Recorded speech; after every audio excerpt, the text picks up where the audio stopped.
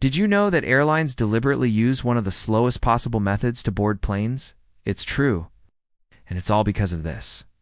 When one person struggles with their overhead bag, everyone behind them has to wait. This creates what experts call a full-stop stow. And studies show that random boarding is actually faster than the back-to-front method that most airlines use. So why don't airlines just let people board in any order? Well, for one, it's because first class boards first. That's not just because it's more efficient. It's actually the opposite. It's because priority boarding is a valuable perk that helps justify the higher price of premium economy. In fact, research shows that passengers are willing to pay 28% more for a ticket if they can board first.